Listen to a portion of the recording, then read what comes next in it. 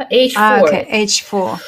Ooh, okay, but in that case, d4. Let's see what's gonna happen after d4. She protected her back rank. And of course, d4 is a move that you calculate because a6 was preparing it in a way. Bishop takes d4, rook takes c2, and maybe she's thinking about playing bishop c4. That's the idea of her like protecting her first rank.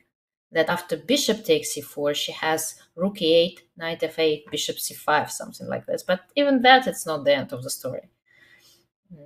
We did see Ju make a surprising move. She decided not to determine the situation and instead to retreat the knight to f8. And Ju has really taken the idea of you go backwards, I go forwards to heart.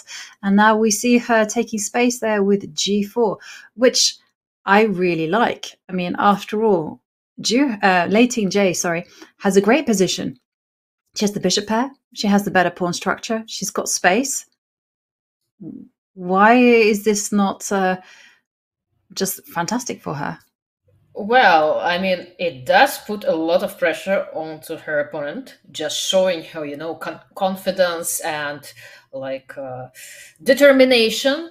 But at the same time, we did discuss it briefly today that pawns don't go backwards.